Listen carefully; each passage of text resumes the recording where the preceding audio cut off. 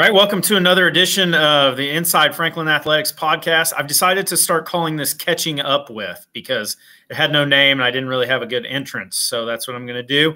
This is Catching Up With. I have done several of these, and I can safely say that this is, besides my brother, the person who I have known the longest that I have interviewed. We have with us today 1997 Franklin Community High School graduate, Joe Hougland. Joe, thank you for joining me. Thanks for having me. So before we get started on just your growing up, your career and everything, why don't you tell everyone what you're up to now? Well, I'm 42 years old now, believe it or not, and I work for a company. We build equipment for like Ford, GM, and Chrysler. So I handle some of the bigger accounts for the company, work from home. The company's based out of Michigan. Married with two boys. One just turned 9, and one just turned 2, or not 2, just turned 5. So chasing them around, coaching sports with them, and that's about the extent of what I do on a daily basis. All right. So let's just get started. Let's kind of go back. Growing up in Franklin, how did you get involved in sports, and what all did you play growing up? Oh, man, it kind of depended on the year. Growing up were the usuals: football, basketball, baseball, occasionally played a little bit of recreational soccer, then got into kind of middle school and, stuck with baseball and basketball and a little bit of football. Then, got to high school and primarily was soccer, basketball, and track. I decided I didn't have a future in baseball, and I sure as heck didn't have one in football. I was way too skinny. So pretty much stuck with soccer and basketball for the most part, and occasionally did different jumping events and track, and that was really about it. Yeah.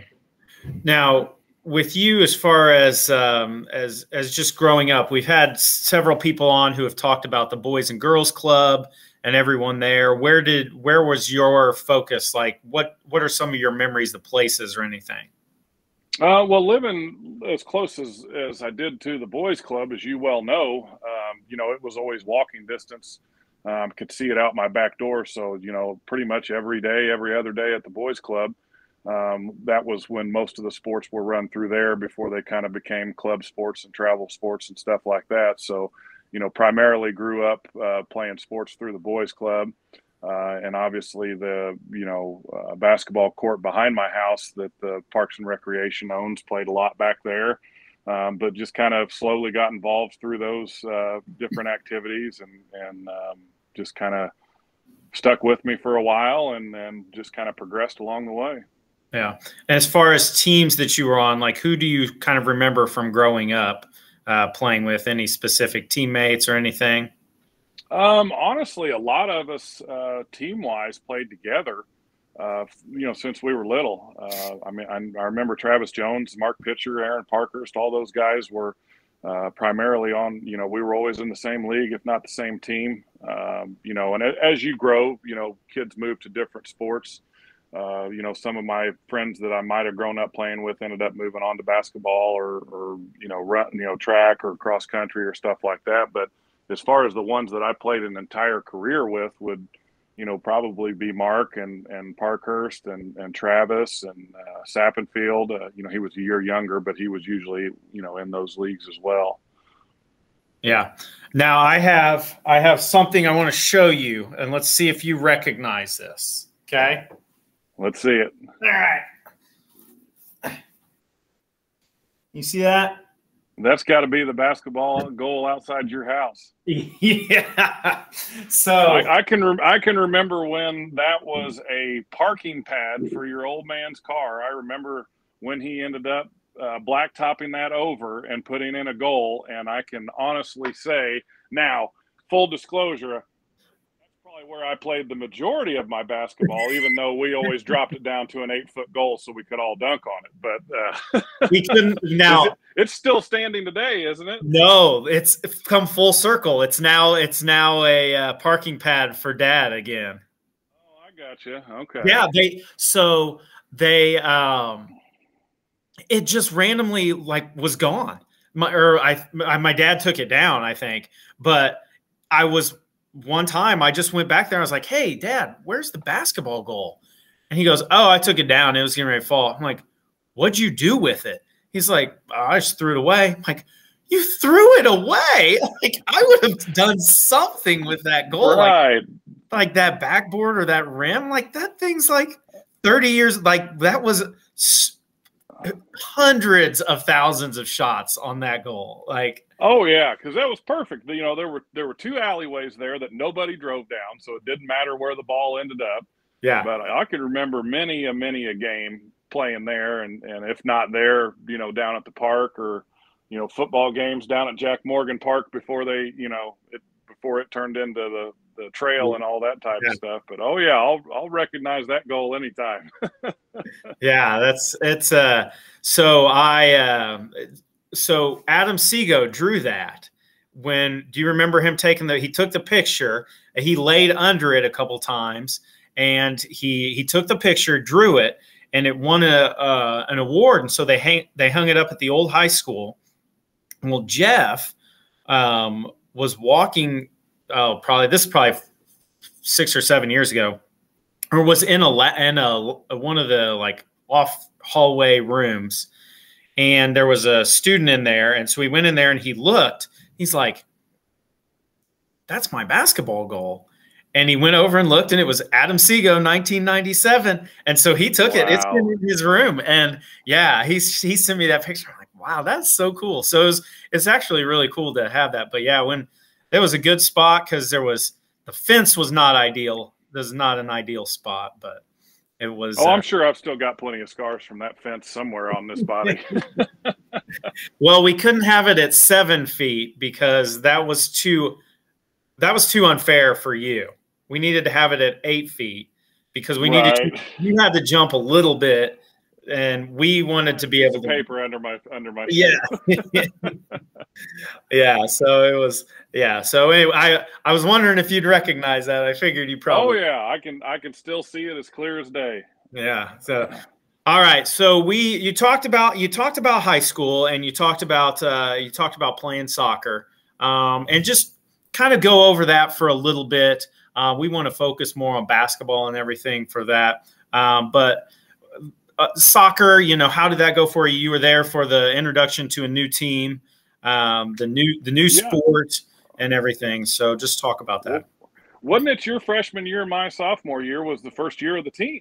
Yep. And I don't know what possessed us all to, you know, because I didn't play soccer in middle school or anything like that. You know, I remember, you know, as kids, we all played in the, you know, the boys club thing, and they had soccer goals, you know, down at Jack Morgan Park or Palm, or, you know, whatever it's called. And yeah, I don't know how that all came up, but it turned out to be a blast. I mean, we obviously weren't very good, but we had a heck of a time. Yeah. And it was, you know, at the point where I think, you know, whether it was some of our primary sports or not, it was an excuse to stay in shape. You know, just get a sweat in, and you know, I think we had a pretty good time. I enjoyed Chuck Van Horn as a coach. You know, he was learning just like the rest of us, but at least, you know, win or lose, we had a pretty fun time. Yeah. You know, and I guess it was a lot easier on me because I was standing in goal. You guys were the ones running around. I was just, you know, anytime the ball was in the air, just pretending it was a rebound and trying to go and get it. So I got less of a workout than you guys did, but it was fun. It was a lot of fun. I you know, and shockingly enough, I actually got a few offers for, you know, to play college soccer, and looked into a few of them, but you know, at the time it was, you know, more focus on basketball, but I really enjoyed playing soccer. Yeah, it was interesting because, you know, we played boys and girls club and the youth travel leagues, and you get in those situations, and then you get up to freshmen where you're playing against kids who have played. I mean, you know, we played when we were 7 or 8 years old, but it was just those little leagues, and we'd play in the fall. And then, but these guys are playing all year, and you get in those first couple games, and it's totally different. And as someone who's been a coach now, I totally look at the job that Chuck Van Horn did kind of differently, and kind of appreciate the situation that he and Carlos Barones was put into. and just how difficult of a job that they had. And it was a steep learning curve. I know that. Oh yeah, I can remember Chuck. Occasionally he'd have a book in his rugby bag, and he'd get that book out and he'd kind of thumb through it to where we couldn't see it, and then he'd come up with something. But yeah, Carlos was a wealth of knowledge because obviously he had a history in it, and he reached out to me a few months ago on LinkedIn. I was happy to hear from him. I hadn't heard from him in a long time. I think he's down in Florida or something. I think he's still working for Conair. Oh wow! But I think once they shut down here, they must have given him opportunity or something in Florida. It was a lot of fun. I mean, like I said, we the Ben Davises and the Center Groves, they put it on us pretty good. But we were occasionally we would get a Waldron or somebody that we could log a win or two on those guys. I saw Waldron on the schedule, and I was just like, well, at least we got one win coming up. At least we're going to do something in that one. So, and then your senior year, I remember we were pretty decent because we had Jared Law had come along, and he was pretty tough as far as a forward, and then Gavin Shook, and we had some pretty good players. Jeremy Reese. So your senior year, I know it was a little bit better. I think we went about 500, didn't we? I think it was. Remember, we had a couple foreign exchange students that were pretty darn good too. Yeah. So there was. Do you remember? It was Speedway. It was their first game that they were allowed to play, and so I think it was Paulo was his name, and Bart Polo. Yes. And so he played JV and scored like 3 or 4 goals. And he was excited. He scored goals. And so he was kind of doing the airplane and stuff. And he played in the varsity game. And they were not having the fact that he had done that and showed up their JV kids. And I remember he took a pretty solid beating that game. But yeah. I remember that too, yeah. Yeah, because they also had a clock, and so it would count down, and you'd see how much time was left in the game. So one of the main guys who did it, and I will not sit here and say I was a good soccer player or an aggressive soccer player at all. But I saw the time was running out, and I'm like, well, I think I know what I can do. And I got in a really, really, really cheap shot on one of the main guys who did it. When I saw the clocks getting at 5-4, he had the ball right in front of me. And I reached around with my foot, got the ball, and then shoved him from behind and landed on him. It was warranted. Like, I would do it 1,000 times. But in the middle of the game, I'm not doing that. But it was a bad one. But yeah, that was so that was, I remember that. But, okay. So let's focus now. Let's talk about basketball. Obviously, that your height is a great advantage for you when you're playing basketball. When you started in high school, were you 6'7" when you were a freshman? Oh no. I grew just shy of 6 inches between my sophomore and junior year. Okay. So I was like 6'2", 6'3". Oh, okay. Because I can remember coming in as a freshman, and it's funny, I still talk to Jim Hougland a lot, and he was kind of one of the only people that really wanted to keep me around. I don't know what he saw or figured out that maybe I was going to grow or something, but I went from like a 3-man to a 5-man in 6 or 8 months. Yeah. And it was kind of, in between my sophomore and junior year, it was a little difficult for me body-wise growing that fast, which is why my knees are so screwed up now. But yeah, I between my sophomore and junior years when I really, really shot up.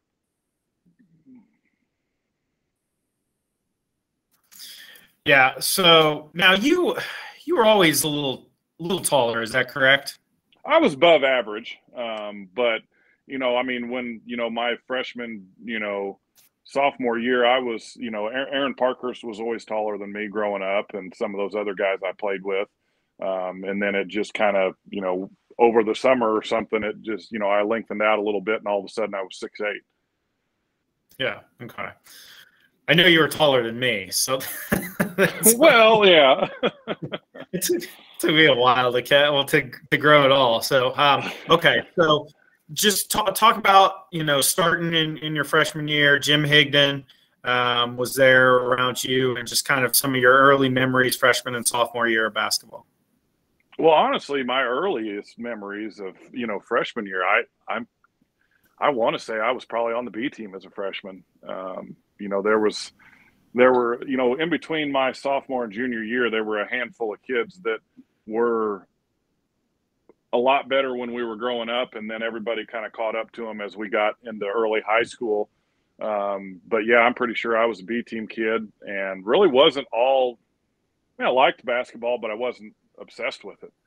It was kind of more something to do, and then because at that point in time, everybody was, I was a little bit taller than some of the kids, but we were all kind of, three or four man, type of position. And I was, wasn't much of a shooter. So, there really wasn't anything to do with me per se, but I always remember Jim always telling me, just keep working, just keep working.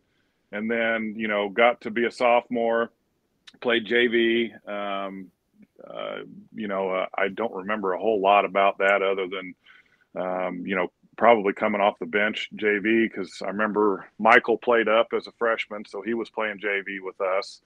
And then junior year, it was, a pretty senior heavy team when I was a junior. I actually ended up getting mono as a junior and missed about half the season. So when I came back, I started out on JV just to try and get my cardio up, and then finally got bumped back up to to varsity. And honestly, at that point in time, I was kind of like, what am I doing if I really don't see a future? And just kind of kept working out. And obviously with Krasnoy and Scott White ahead of me, there was nowhere to play anyway. One of them played basketball at Central Florida, the other one played football at Illinois, and then our three man at that time was Chad Bowman. He was 6'7", so I mean we had plenty of height. But I don't think I ever played more than 20 minutes a game as a junior. So it was kind of like, we had a lot of talent through those years. So it was kind of like you had to sit back and wait your turn, I guess. Right. When you were a sophomore, you got kind of a big overhaul in that you got a new head coach, and you went from Bennett, correct? Yeah. So Bennett to Dave Clark. What were some of your first impressions of Dave Clark just coming in?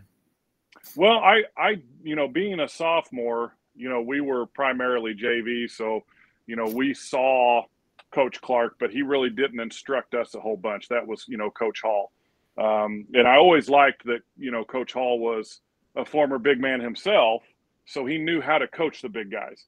If we ever did individual development, the guards would go with Coach Clark, Coach Workman, and then Coach Higdon and Coach Hall would have us big guys. And, before, getting more to Coach Clark, those two were, great at developing big guys. Once we finally buckled down and realized, the work we needed to put in and things like that, they really know how to develop big guys. And then, kind of meeting Coach Clark, he was, I could see he knew what he was doing. And of course his track record spoke for itself. When he was at White River Valley, I believe it was, I think they won a couple state championships, didn't they? Yeah. They had, I think the team I'm thinking of is Lions and Marco, but yeah, was it like 90? It was like right before he came here too, wasn't it? Yeah. And because I know he sent, some of his boys ended up at Southern Indiana. Some of them ended up at Butler. I know he had a good crop of talent down there, and had a real good track record coming in. Didn't have a whole lot of as a junior, other than he would sit me aside at times because when you with mono or something there, you couldn't have any contact because your spleen or something, and so he would he'd talk to me a lot during practices, and the importance of there was a lot of people graduating, so there were a lot of roles to fill when, it became my senior year. Always very encouraging, but I was always struck by his knowledge of the game. Mm-hmm. And I know, this was 25 years ago, and I know times have changed, and, everybody has their different styles, and, it's kind of, the style we played is really not too far off from the standard. We didn't walk the ball up the court. We liked to get up and down a little bit, but I could, you could just tell pretty quickly that he knew what he was doing. Mm-hmm. You just, when you get into a new program like that, you've got to get the kids to buy in. And I don't know much about, my junior year as far as buy-in, but I can tell you he, at the end of that season, he had, us juniors buying in pretty good, doing summer workouts, to get kids in the, summer to do workouts on your own. Cause back then the coaches couldn't have any contact with the kids. And, we would get the bulk of the team there, quite frequently in the summer for workouts, and he would put together stuff for us, but he just couldn't, physically be there. But yeah, he's definitely a student of the game. That's for sure. Did he, when you guys were doing workouts and stuff, did he like mysteriously show up to walk laps around the track on the outside? He would be occasionally. I would get a random Post-it note during earth science class and say, "Why did I see you shooting threes?" and stuff like that. So I think he might have known what was going on in there. But yeah, he was the thing that I'll always remember about him, and I've had a lot of coaches, is he understood that there wasn't one single way to motivate everyone. Mm-hmm. He knew that every person was motivated differently. Some guys you get in their face and scream at them, and that would motivate them. Some guys you need to sit them down, put your arm around them, and give them the kumbaya speech, and then that makes them play ball. Because I can remember there were times, especially going into big games, where maybe they had a dominant post player. He would sit down, just he and I, and he would roll film. And he would get me so wound up. He would challenge me. He wouldn't make me feel bad or anything, but he would play a tape from the previous game, and he would say, "That's just the softest move I've ever seen. You can't even score on me. And you got a 7-footer that's going to Purdue that you're playing in 2 days. And if you think that, he just knew how to challenge me versus scream at me." Right. Now there were some guys on the team that needed screamed at, and that's what wound them up. But I really liked that he had a personal relationship with all of us to the depth and degree that he knew what it took to get the best out of each of us as individuals to make us function as a team. Yeah. It was something, because he got there, and just the success that, in my 4 years, there were 4 sectional championships, just starting with my freshman year. When I say my freshman year, I was there, like in the stands. Obviously, I didn't contribute necessarily anything to that. I think maybe I'll take some credit because I played with you a lot growing up, and Michael would come and play a lot. So maybe just those like backyard games definitely helped, obviously. Absolutely. Absolutely. So you're, in your junior and senior year, I guess specifically, we'll talk about your senior year. And so that's, this year has been 25 years, which is crazy to think about. Shocking. But that's the year, you guys made the run to the semi-state championship game. So we'll just kind of go through this season. And I guess the first thing is, did you think that you had that kind of ability with that team? I know you guys probably thought, yeah, we're going to be good again. Did you think you were going to be that good? Could you foretell that? No. And the other weird, the conference was stacked to begin with. Whiteland was stacked. Greenwood was stacked. Center Grove's always Center Grove. But there were guys that, on the all county second team that were playing college basketball. That's how loaded it was. You always kind of inside out, you want to get your local rivals, then you move into tournament play and stuff like that. But, I don't think, me personally as an individual, And as a team, I didn't think I had what I had in me, and I didn't think I knew we were going to be okay, and I knew we would maybe compete for a sectional, but I hadn't it was really neat to watch everything come together because we kind of figured it out. We knew we could play a little bit, and I think our first test was maybe Martinsville. And, of course, this was the last year of senior, single class basketball. Mm-hmm. So it was, the rankings were throughout the whole state, not just, whatever class. So I think they were number 14 or 15. And we went to their place and beat them by close to 30. And they were a really stacked team. They had good big guys, great guards, and we went in there and just put it on them. And I remember the bus ride home. We were all kind of, in awe that, we might be able to do something pretty special this year. Yeah. And that was kind of when we figured out, look, yeah, we like to have fun and we like to play around because we're 17, 18 years old. But let's buckle down and see what we can do. Yeah. And, it definitely wasn't something I don't think any of us saw coming. Yeah. Now you talked about Center Grove being good. Now that was the start. That was the first game of the year. Is that correct? I believe so. Because that was always, if I remember correctly, when I was there, it was always the night before Thanksgiving.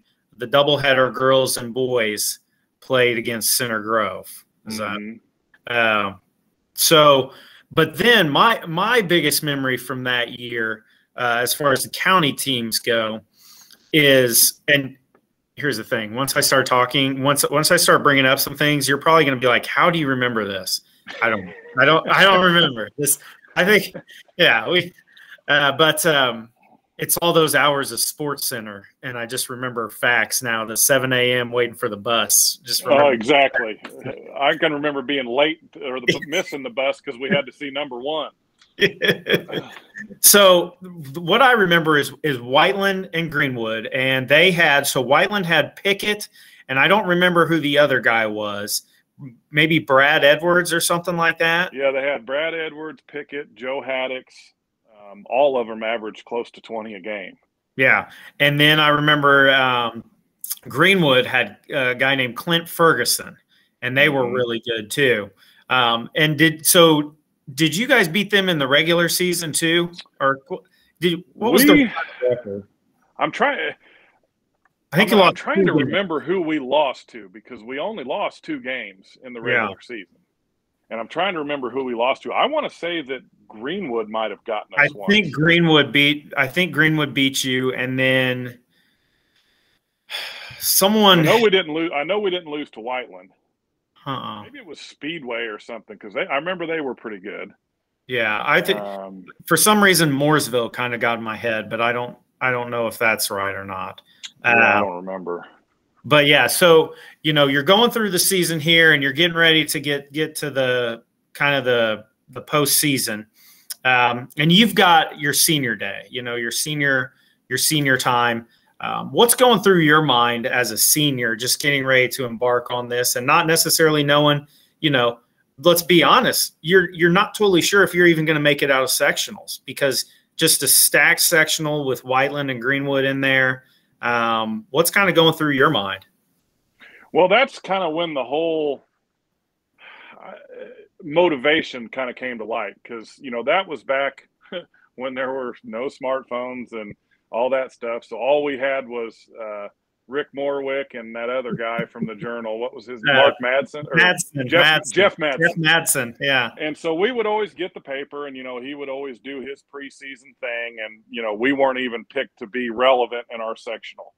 And I remember Coach Clark put that on. I'm pretty sure he put that somewhere in the locker room to remind us every time we.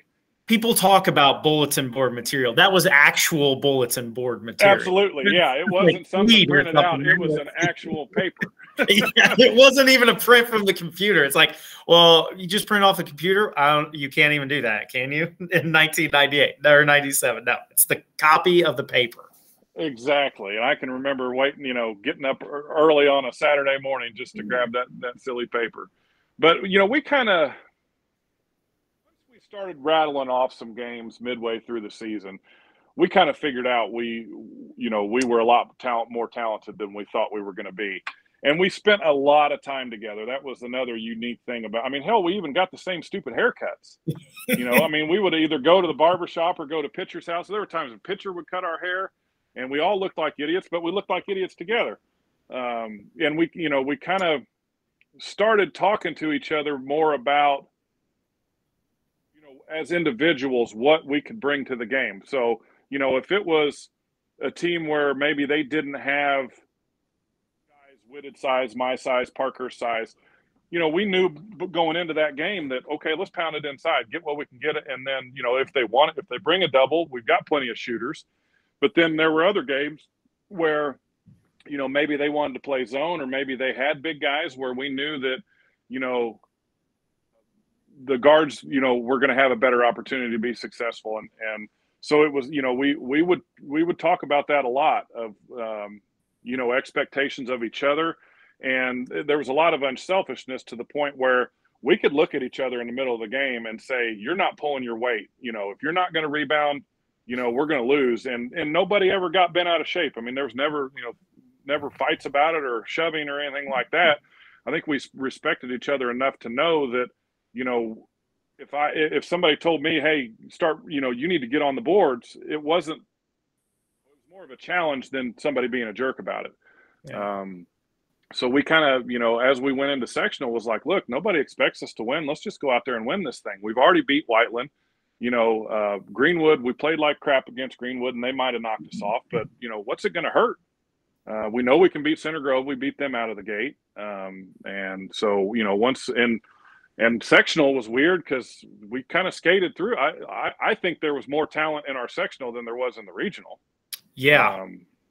I mean, because we skated by sectionals. Yeah. So a couple things before we get started on the sectionals and regionals from your year. Two things, maybe regular season, that stand out. Now, the main thing that I always think of when I think of that team, not necessarily the run itself. Do you know what I'm talking about? Sappenfield knew what I was talking about. Oh, face paint? Yes. Yes. Yeah. So I want to hear your side, because Sappenfield told us, and it seemed as though he was the originator. So, well, here's where it originated. And we were lifting one day, and I can't remember if it was Jake or Pitcher, one of the two of them, because we all three played on different AAU teams in the summer. And one of them played a team called the G-Rebs. Did Jake bring that up at all? No, I don't think so. Then Jake's a liar. And I think it was Mark. I think because Mark played on a pretty high-profile AAU team. Because Mark was good young as well as, when we got to seniors. And I can remember their chant was G-Rebs. That's what they would say during warm-ups. So somehow that chant came out while we were working out, and Jake was talking real fast, and somehow he just out of nowhere, something came out of his mouth. He said, "You see that face paint? I'll face your paint with it," or something like that. And we were all like, "What in the heck are you talking about?" And that's kind of where it originated. He said, and I don't remember. This was a bit ago. So, but basically what he said was, it was after a hard workout and you guys were dying and you were going to the water fountain or something. And he was trying to say something like, let's get our faces into, or I forget, but it was similar to what you said, but not completely. So, well, that's how the face paint phrase originated. So yes, he's right there. But then when the chant originated from the G-Rebs, which, and I'll never forget, we had trying to have a serious moment. We had, I don't know if it was before sectionals or something, but I know it was before a big game. And he was just as serious as can be. And he looked at us and he said something about, you guys need to dial in mentally and stop yelling about fresh paint all the time. And I almost fell on the floor. I was laughing so hard. And he got so mad at us and ran us because he thought we were making fun of him. And so we had to tell him after practice, it's not fresh paint. We're not talking about wet paint somewhere in the gym. He said it's just something stupid that we do, and the more we chant it, the more we get wound up. And he was like, whatever. He was so mad when we started laughing, because it was one of those where you couldn't control it. It was just so funny at the time. I don't think I will ever forget that, because so, you and I were in, I know at least one class we were in together, but then also, and it was one of those things where, the team said it, and if anyone else said it, it was kind of like, whoa, no, you can't say this. and it was, even if you asked, it was like, what's this face paint mean? And it was just, and it was that. And so, you and I had been friends since you were 7 and I was 6. Yeah.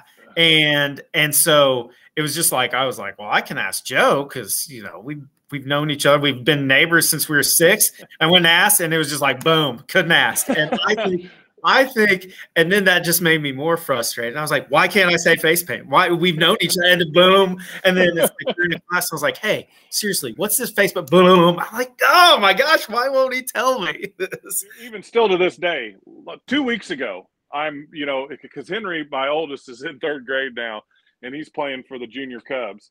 And I'm coaching one of the 3rd grade teams, and we were walking into the auxiliary gym at the high school, and it's pitch black, and Henry and I are walking in, and out of nowhere, from completely across the parking lot, I hear face paint, and it's Sappenfield, 25 years later, screaming from the other end of the parking lot. I told Sappenfield on the interview, I said, right now, when I'm saying this to you, I half expect Joe Hougland to bust into my house and start hitting me in the face. Give you one of these. Oh, yeah, that was, and everybody thought that it meant so much more than it did. And I think that was the weird mystery behind it, is it literally meant nothing. It was just, that's kind of how we got ready to play. It was just our little rally cry. Yeah. And everybody thought it was some damn secret society or something. And it was like, it's really not that big a deal. It was just Jake was talking too fast and something random came out of his mouth. So do you think, if we are looking talent-wise, I think Newcastle was probably more talented than you guys, just based off of individual players and their actual talent levels, because they had a few Division I players, Butler, Akron, I believe, is where did that Joey Gaw guy? Is that where he went? He went to Drake, maybe something like that. But do you think that it was just the overall connectivity of your team that is what led to so much of your success that year? I think there were a lot of egos on our team. We wanted to win more than we wanted to read that one of us had 30 points in a game. Mm-hmm. We all knew, we could all figure out pretty quickly, of course, of the beginning of a game, what we were going to be successful doing. Some nights that was playing through the post. Sometimes it was, starting in the post and the post kicking it out. We knew one person had a bad game, there were a lot more there, that there were 4 or 5 other guys, 6 guys that could pick up the slack. We never had anyone feel like they had to, carry the brunt of the production every game. And I tell that to my son a lot, who's, he's 9 years old. So he's getting started into sports and stuff. And I keep telling him, I'm like, I would take 5 guys that are all above average but play great as a team versus having one kid that's going to be the next star, right? Because it just you see that all the time. The Gonzagas of the world and those programs that are perennially good, yeah, they've got studs on their team, but their studs don't average 30 points a game. They might average 15 to 18. There were 6 of us that averaged between 11 and 13 points. Mm-hmm. That I think Pitcher was our leading scorer at 12.8 points a game or something. Yeah. And so we had our starting 5 plus Parkhurst. We all averaged double figures and pretty much the same. Yeah. And we, I think there was a lot of unselfishness that we knew it was just as important for me to get a rebound as it was for Jake to get an assist, as it was for Travis Jones to shoot in a three, that those were all equally important. Yeah, we now live in a society where it's a stat-based society where everybody just looks at a box score to tell you your worth. But, you know, we collectively knew that if maybe we wouldn't be the most talented team on the court, but we were going to outwork you. Mm-hmm. And you know, Clark worked us like dogs, and obviously, and, you know, and I'm not saying that in bad terms. Right. We were in shape. Yeah, we didn't tire. You know, we were full court press. We were 1-3-1 half court press. I mean, his emphasis on defense was a huge amount of our success, because if we went through scoring droughts, it didn't matter because you couldn't score on us. Mm-hmm. Put Michael Whitted at the top of a 1-3-1 with a 7-foot wingspan. Good luck. Good luck getting around him. Yeah, I remember that from the Newcastle game. That caused them a great deal of issues in that one. Oh yeah, and their guards, you know, were all D1. Mm-hmm. You know, yeah, and he gave them fits. Yeah. Okay, so sectionals. I know you talked about. I'm gonna call you out here, so I don't know if this is right or not, but I told you my memory of this time is second to none. Now, you guys played the sectionals. You said you skated through. I think it was a little bit more than skating through, or a little bit tighter than that. Now, Greenwood was Friday night, correct? And that was when I say skated through, I meant barely. Oh, okay. I might have used the wrong terminology. Okay. We slipped through is what I meant. So Greenwood was Travis Jones, correct? Hit a shot near the end. Is that accurate? I believe Greenwood was when I hit a free throw to win the game. That's right. Travis was. I got fouled going up for a layup with like a second left, and who would have thought the worst free throw shooter on the team would actually hit one? Do you remember that? Like, do you remember stepping up there, how you felt, anything like that, or was it just kind of a? I do, because it's those moments, the weird moments like that you remember. Almost the entirety of the Newcastle game, probably one of the best games I ever played, I don't remember any of it, because I was just in such a weird zone that it just happened. Now This one, I was scared to death because I was a terrible free throw shooter. And I'll never forget, Hougland put his arm around me as we're breaking the huddle, and he could see that I was flustered. He put his arm around me. He goes, "It's going in." And I was like, "Oh, okay." And I mean, I was a 51% free throw shooter that entire season. And so luckily it was really odd, because the first one felt good. But of course, when you second guessing yourself, you think it's short. And I'm like, okay, so it was 2 shots, it goes in. So we're up 1. There's like a 2 or 3 seconds left. So of course I missed the second one, and it wasn't on purpose. I just didn't make it. Whitted gets the rebound and throws it back to me, and for the life of me, I can't explain to this day why, but I shot a 3. It was like there's seriously like 2 seconds left, and as soon as it hit my hand, I shot it. I'm like, after the game, Clark goes, "What were you doing?" And I was like, "I don't know. I just wanted to get rid of the ball. I didn't want to touch it anymore. I don't want anyone to foul me." Yeah. I remember. I tell you, 25 years later, and I was in the stands. I still remember those 2 nights, just the atmosphere of that gym, because I don't know as team, like, what you felt towards Greenwood and their players. And I know later, like in college, you ended up playing with Pickett or somewhat, and I know you guys were fine. I don't know if there was a team butting heads, but I know the fans did not. There was a lot going on in there, and that environment was. I don't know how your ears weren't ringing for a week after leaving that. I do remember, because it was at Greenwood, wasn't it? Yep. And Greenwood had a smaller gym. Yeah. It wasn't a bad gym, but it was very compact. Yeah. And I remember it was really, really loud.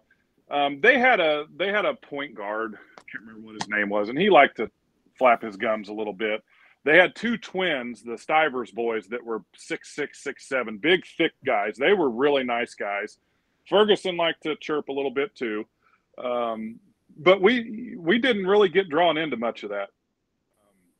And it was one of those where if you did start chirping, then whoever you were guarding was getting the ball the next play, and they were going to score on you just to shut you up. Mm-hmm. Now, we got along with the Whiteland guys for the most part. I knew Pickett. Pickett ended up being my roommate freshman year at Franklin College, and knew Brad Edwards, and didn't really know Joe Haddix that well. And then a couple of their guards. They would talk a little bit, but it was more funny than being a jerk about it. So it's county. It's always a rivalry. We would run into them for some reason. I don't know if you remember back then, but Cosmic Bowling was the deal. Yeah. So we would go out on a Friday night or a Saturday night, depending on which night we didn't have a game, or even after the game. And everybody, and all those Center Grove guys, Whiteland guys, and Greenwood guys would always end up at Highway Lanes in Franklin for some reason. So then there'd be a little bit of chirping and, oh, we're going to beat you and da-da-da-da-da. And we didn't really get sucked into that a whole lot. We just kind of went out there and just played. I think we wanted it more than a lot of the other teams. We were willing to dive on the floor for a loose ball, things like that. And we just kind of went out and played. Yeah. Yeah. It was just that atmosphere was, it was the last year of, I've been in, I feel like a lot of gyms, and I don't remember a gym just being that. And it was 2 hours. It was hot. It was loud because right when that second game got over, or that first game got over, we're up and it was loud. And I remember that, and remember, the championship game kind of being, I want to say secondary, but I know Greenwood was kind of the one that a lot of the fans at least were focused on. Yeah, because like I said, they had gotten us, I think, in the regular season.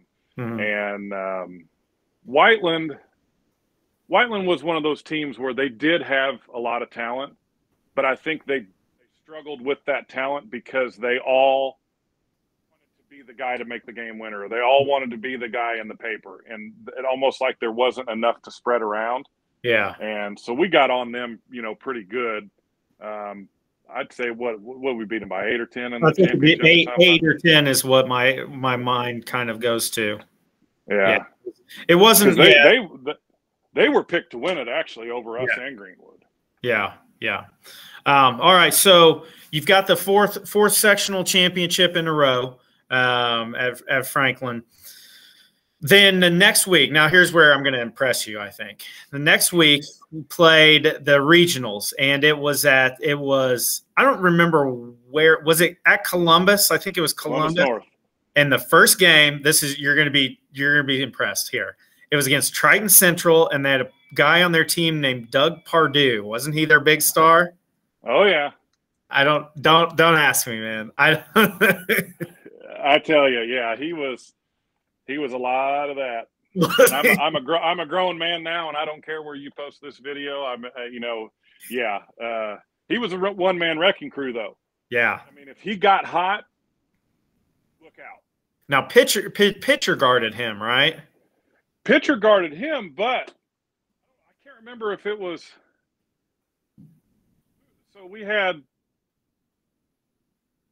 them first, and then Columbus North for the championship. Yeah. So I remember something else about the championship. I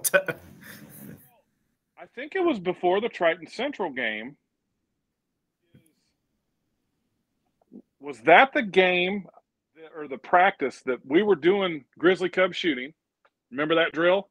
Uh-huh. Yeah. And the ball rolled under pitcher. He twisted the hell out of his ankle. Yes. And we didn't know whether he was going to be ready to play or not. He was on crutches, wasn't he?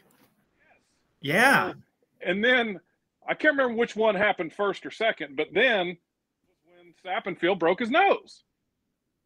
That's right. That's right. Because he talked about that. I think that was before the championship of the regional. So pitcher goes down the first practice. Then we have another practice. Sappenfield busts his nose open and has this wonky mask, and we're like, what else is going to go wrong? We've got two starters. One of them's got a hockey mask on, and the other one can barely walk. And I remember I got in foul trouble against Triton Central and had a decent game, but Parkhurst came in and I think had damn near a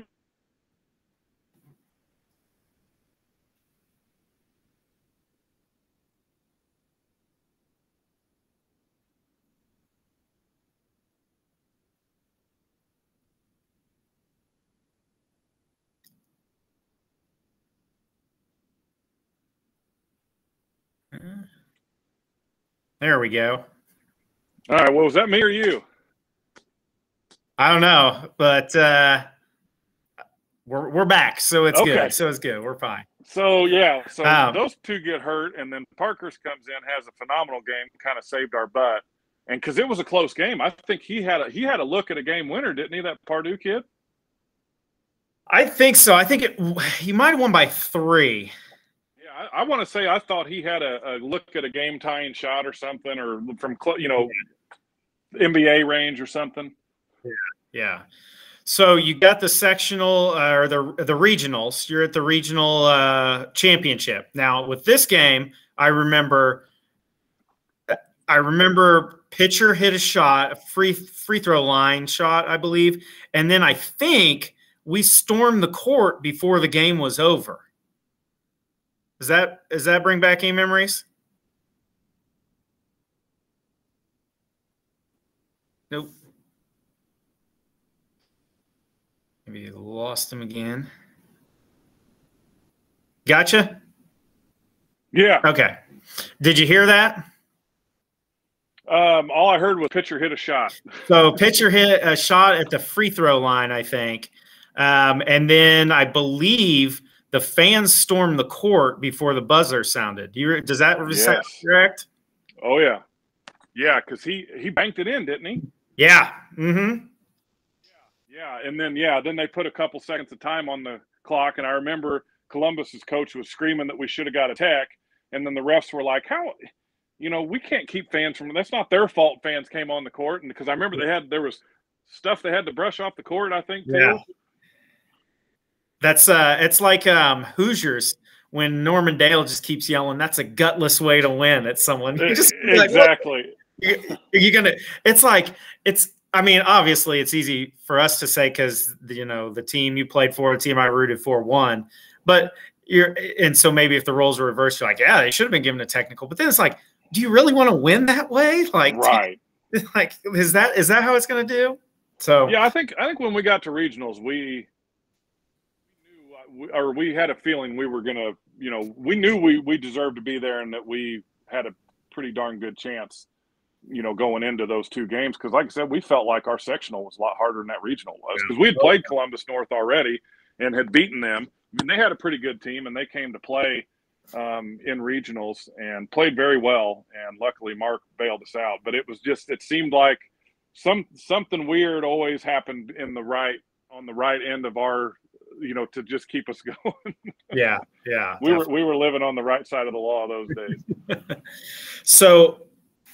Semi-state. Now you're playing at Hinkle. Obviously, you can't tell us much about the game because you said you don't really remember it. But what as far as like the build up to that, what do you remember? And kind of in that moment, like, are you able to take anything in? Are you able to process what you're doing in your senior year? It was. I'll never forget, we got the whatever draw and we won, and we were super excited about that. Then it was time to come back to work. And we didn't watch a whole lot of film in the regular season of other teams. If it was a certain important player, like I remember we watched film on that 7-foot kid, John Allison, that played at New Pal that ended up going to Purdue. We watched film on him and some individuals, but we never really watched a ton of film. And I remember, there was a note or something to meet in that room outside the training room. I don't know what you would call it, but it was just kind of the training room. Yeah. And coach had the blackboard out, or the dry erase board, and the VHS, the TV on the cart. And he's got their starting 5 listed on the dry erase board. And 4 of those 5 guys in parentheses had the college that they had already signed with. Yeah. And I remember personally thinking, wow, okay, their starter's 6'8", 6'7". The 6'7" kid is, built like Mike Krasnoy was. He was 6'7", 265 Yeah. football player, big, strong boy.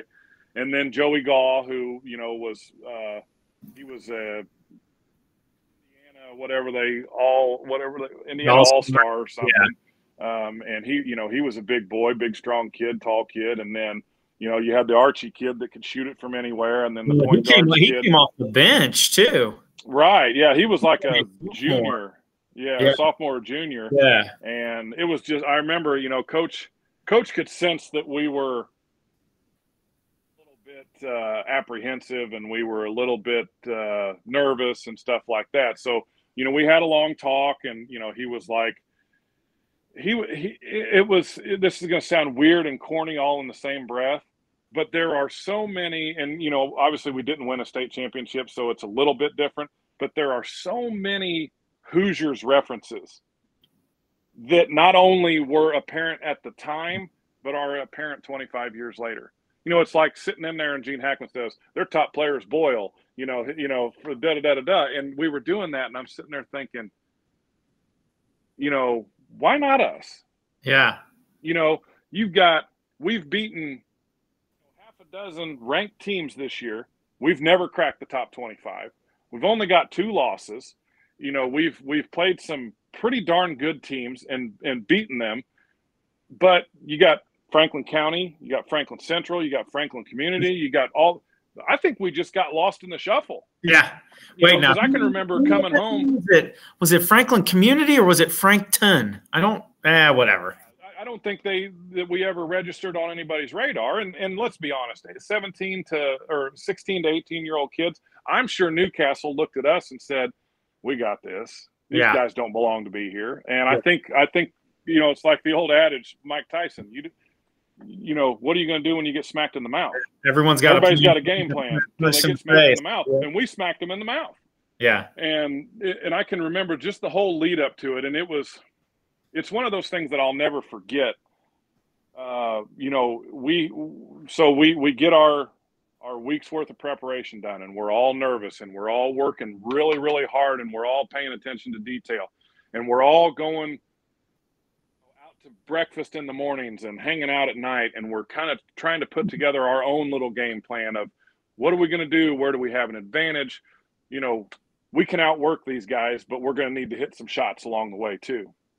And so we kind of figured out, look, we're going to guard these guys, and we're going to frustrate the hell out of them, and we're going to see what happens. Why not? What do we have to lose? We don't have a target on our back. Nobody's heard of us. And so I remember they sent out the schedule, and whatever day we went up there, I think the night before, we were able to practice at Hinkle. Uh-huh.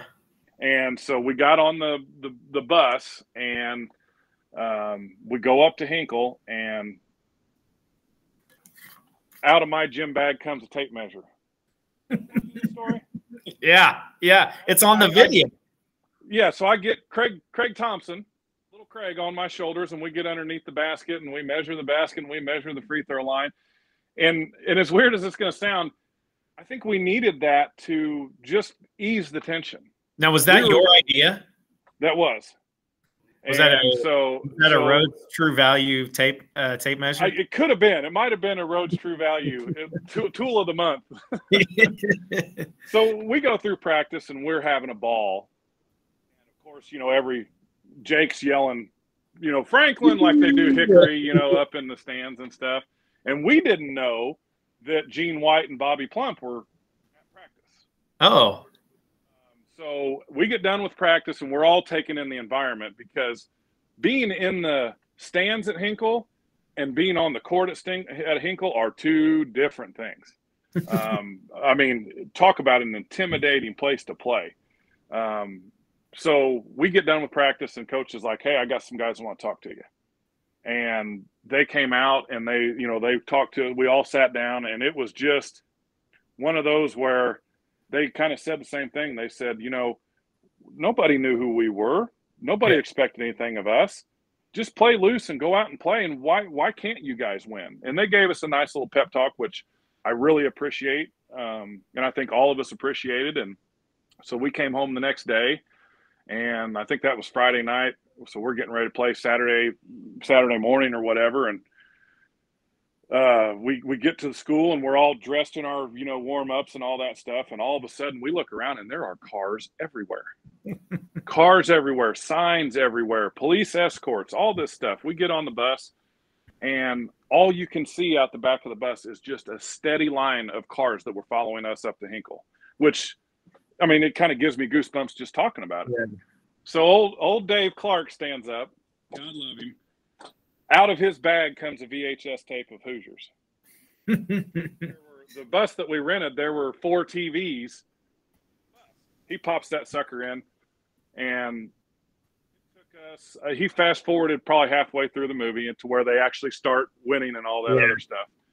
And it was really weird because when we pulled into Hinkle's parking lot, it was at the exact point in the movie where it's completely quiet, and then one of them starts doing this. And I don't know if it was Jake or somebody, but all of a sudden, we're all listening to our music. We're all trying to get in the zone. We're all trying to calm down because we're nervous as heck. All of a sudden, this clap out of nowhere. And then 30 seconds later, the whole bus is shaking. Like we were going nuts in there. And Clark's like, all right, boys, you guys got to calm down. You got to save something for the game. Yeah. Yeah, that was fun. Yeah. So that game, obviously you said you don't remember a whole lot. One thing I remember from that game, and I told you this when I saw you a few weeks ago, was that play where you got the dunk. And that was a really good play by, I think it was Michael who saved it from going out of bounds, and you just happened to be in the right place at the right time. Do you remember that? And what kind of, do you remember, were they chirpy or anything like that? Or what do you remember? And just running out of the tunnel for the first time? I don't remember running out of the tunnel. And Hinkle's got that sunken floor. Yeah. So you sit down below the floor. Right, yeah. Raised floor, I should say. Yeah. So I just remember them getting ready to do starting lineups. And where we were sitting, where our bench was right across from our fans. Right. And it was a sea of blue. And there were no other teams in there that had blue colors. So we all knew they were, Franklin people. But I remember sitting there and my knees would not hold still. They were just going, and I'm just waiting. I'm like, just call my name already. I'm tired of sitting here. So we get out there and we do our little, thing, and we tip off. And I remember that Gall kid scored on me, I think, first play of the game or shortly into the game. And I remember thinking to myself, it's going to be a long day. And I'm like, because we're all nervous as heck. And so, and you could tell by the way we started in the beginning, they were deflecting a lot of passes and stuff like that. And then we kind of settled in. But yeah, I can remember 2 or 3 possessions before the crazy play happened. Their guy went up and tried to dunk one and jacked it and missed it. Yeah. And it was at a point where I've got something for you on that. So just, you can go ahead. I'll tell you something funny. But that was like, the game was still so up in the air. They were coming back on that, correct? Somebody needed to grab the momentum back. Yeah. And so we were pressing, and the ball squirted away. Whitted gets it, and he's tiptoeing the sidelines, falling back. He pitches it ahead to Mark, and I'm hauling, like we're filling a fast break drill. And I can see him see me. So he goes towards the basket and then just flips it to me. And I think I took a dribble or two, and one of their guys, kind of tried to get in my way. But once I was off the ground, I knew where I was going. Yeah. I just remember you dunked it, you kind of swung, and then you let go, and your arms were just up and your feet were up. And I'm like, man, I've been watching him do that since since I was 6. That was the second one. That was against. Okay. Yeah. The first one I went in with one hand. Yeah. And one of their guys kind of tried to jump with me, and then I think they figured out we were there to play. And I think it was our defense that really, really frustrated the heck out of them. So the Joey Gaw dunk. So that was at a point where the momentum was kind of switching. They were kind of coming back, and they had a run, and he got this breakaway dunk opportunity, and he goes up and he misses it. And that was, if I remember that, that was, you guys scored, and that was pretty much it right there. If you have the video, the highlight tape of your season, that's on there twice. It's played and then it's rewound and then it's played again. And that's, I didn't know that it was recording. And so I was watching the video. I walked into a class and I didn't know it. And it was right when that dunk was on. I was like, oh, I want to see that again. And I rewound it. And so it showed that, so the dunk is on there twice. Because I asked Bill Doty, I said, because he has the DVD in his office. I said, hey, there's a dunk? And I explained it to him. He's like, yeah, it's on there twice. I'm like, yep, that's me. So, oh man, that's awesome. I always think of that whenever that game, that dunk always comes to my mind. So anyway, we've held you on here for way too long anyways, but just kind of real quick, that evening game, Sappenfield talked to us, and I had two questions for him. One was about face paint, and the other was, were there people sick that day? And he said it was him and Whitted. Do you remember that, them being sick? Well, so in between those two games, they sent us, we got hotels up there. Mm-hmm. And because I think there was like a 4 or 5 hour gap between our game and the championship game. So we got hotels and we all, got in bed, and because I can remember we had Gatorade bottles that we were just hacking up stuff and spitting into. Now, Whitted and Jake were a lot, sicker than, like some of us others, but I do remember food poisoning is what he thought. I remember there was a lot of us that had just like sinus stuff. I didn't know that about him, but that was too, we played that second game. One of our most important players in Parkhurst, remember, he got elbowed in the face. Oh yeah, against Newcastle, had stitches and a concussion.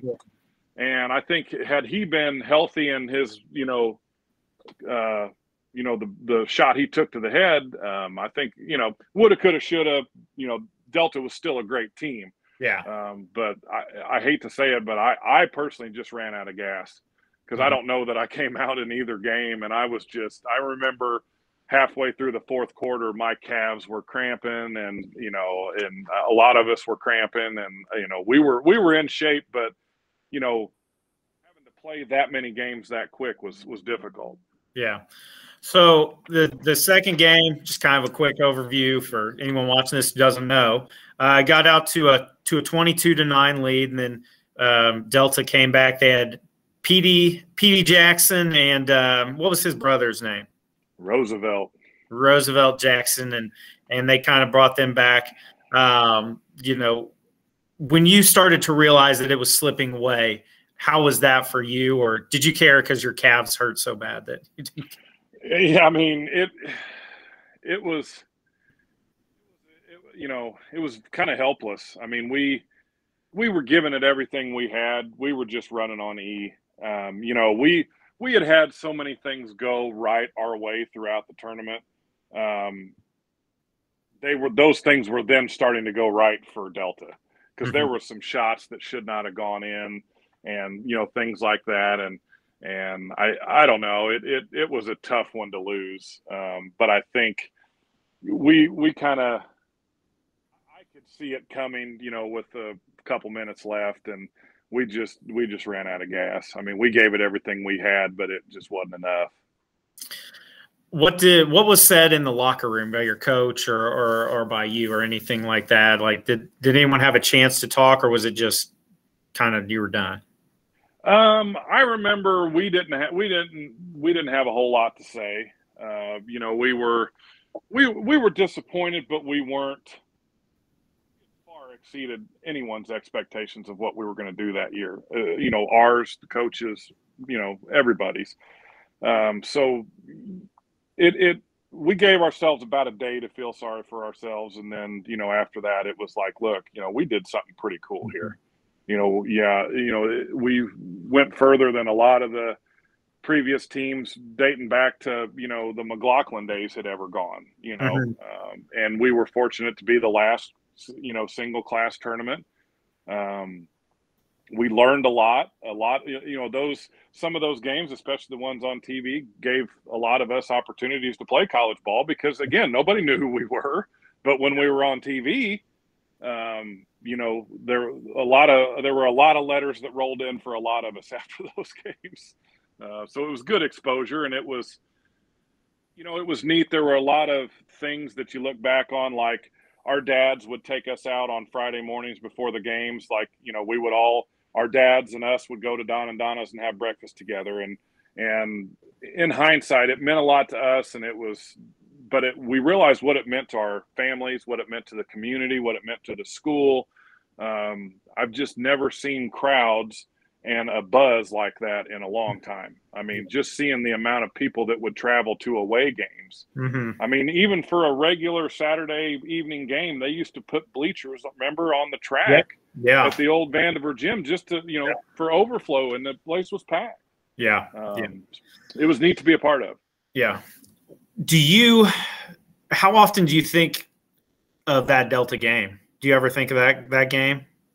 I do. And you know, even 25 years later, you look back and think, okay, you know, maybe I should have rebounded better or called for the ball more, or, you know, things like that.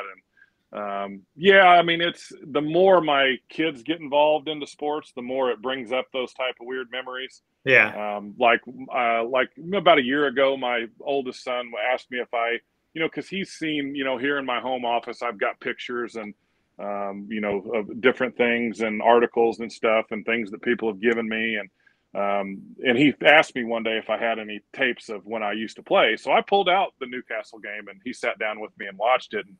And the two things he said, being an 8-year-old at the time, was, wow, you got a lot of hair, and boy, were you skinny. So it's fun to relive that with, you know, and they had did you go to the high school game, the first home game in Indian Creek? That little pregame video they had. I thought that was pretty neat too, because he looked at me and he goes, "Was that you?" And I go, "Yeah, buddy, that was me." And he was like, "Wow, that's pretty cool." That's very cool.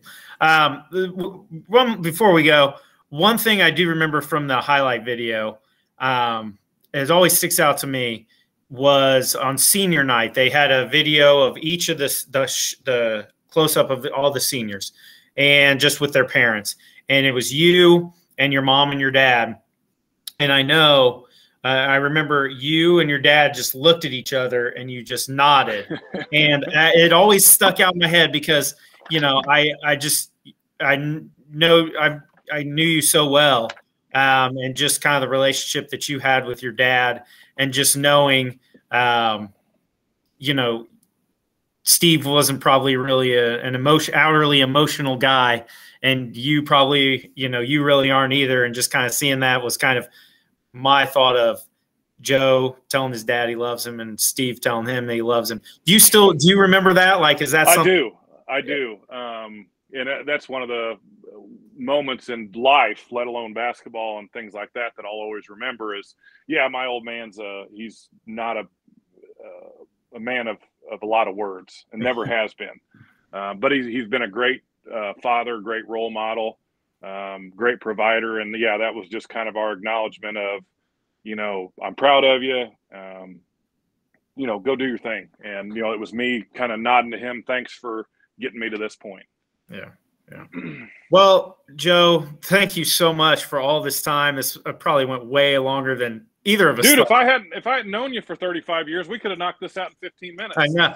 I tell you, and you know, I appreciate it so much. It was a good time. It was good to catch up with you. We hadn't really talked a whole lot, and I can honestly say, I mean, outside of my mom and dad and brother, you know, you're as big a part of my childhood as anyone. I mean, I don't think either of us can tell the story of growing up or anything without including each other in it. And so it was really neat. 7 days a week, man. It was really neat to kind of hang out and talk with you again. So we appreciate it more than you know. Time stands still for no one, unfortunately. That's true. It's just things happen way too fast. Yeah, definitely. So once again, thank you to Joe Hougland. This was Catching Up With Joe Hougland, 1997 Franklin Community High School graduate.